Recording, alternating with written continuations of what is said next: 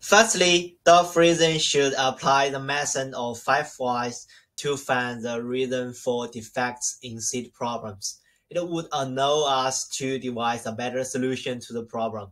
From the article, we can see that the seed problems are mainly due to KFS producing defective core seeds, and KFS sometimes sending the wrong seed assemblies for seed reorder forms, which has caused a decrease in productivity.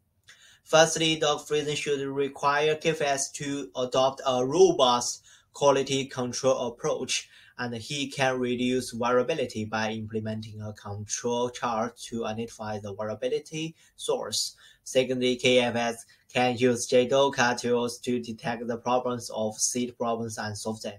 Thirdly, TMM could set up a quality team to conduct quality checks on arriving seeds, identify defective seeds or seeds with incorrect match information, and improve communication with KFS about the status of the seeds in the shortest possible time.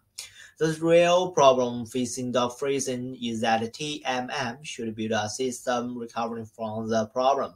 Dog freezing should find out whether seed defects are correctly handled on the line. Is our current routine for handling seed defect cars wearing a legitimate exception to TPS, or could it be a dangerous deviation from TPS?